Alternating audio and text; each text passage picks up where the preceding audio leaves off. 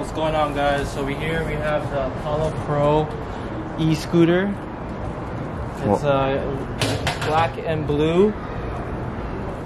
So if you take a look at the scooter, we have a dual motors on each wheel. So 1,000 watts on here, 1,000 watts on here.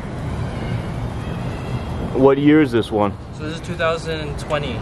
20? They don't make this one anymore. They discontinued it. We got the hydraulic brakes. Oh, the brakes are on this side, but we got the suspension, the hydraulic brakes. Wow. Dual charger ports. Yes, sir. Oh, big disc brakes on this one. Yeah, and we also have the upgraded stem clamp.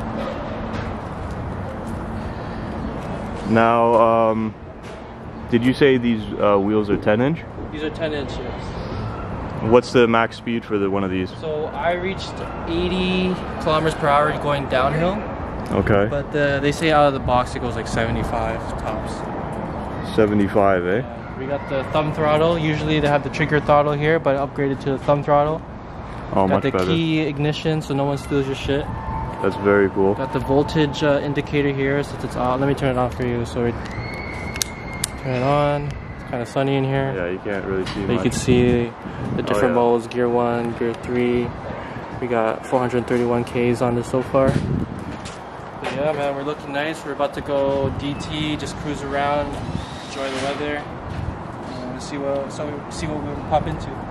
Normally with the scooters you have to like push start these things and then you get on the throttle. You're saying there's a function in this controller here. If you want to activate the push and kick and accelerate, but for me I don't like it, so I just leave it as is. As soon as you throttle, it freaking goes. So this is all-wheel drive then? All-wheel drive. Very cool. But you could switch it to single motor, so it's just rear-wheel drive to save battery. Yeah. But for me, I like to go fast, so duals all the time. So of course now the people want to know, these things are getting big, they're coming into the city more. What's a price range for one of these brand new? So dual motor e-scooters range from $1,500 to $4,000. 4,000, so this one I got for $2,000, so just right in the middle. Okay, very cool. And guys, trust me, I maxed this one out and it's very comfortable. Like, you can do it safely. Demonstrate the suspension for you. How bouncy that is. Go off like curves, go off bumps easy. Really comfortable ride.